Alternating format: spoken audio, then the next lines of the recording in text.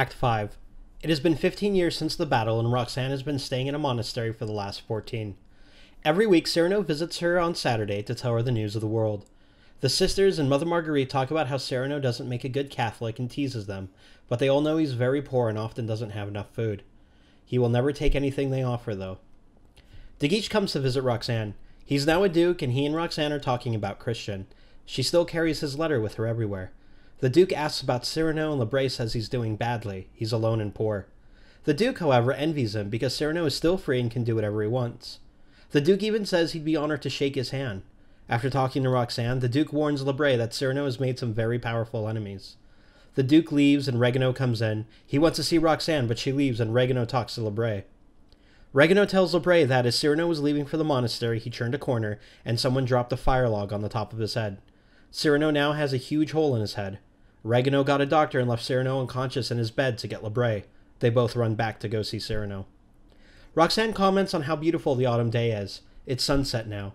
Cyrano soon appears to tell Roxane the news. Roxane's working on an embroidery and doesn't notice him, but Cyrano is very pale and has a hard time standing. He sits next to her and she doesn't look up. After the nuns leave to get some food and some small talk, he starts telling Roxane the news, but after a little while he faints.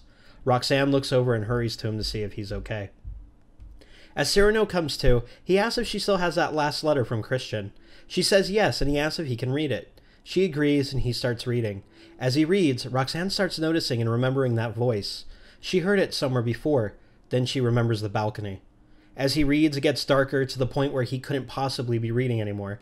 Roxane realizes that all the writing was Cyrano's and not Christian's, and that he loved her all those years.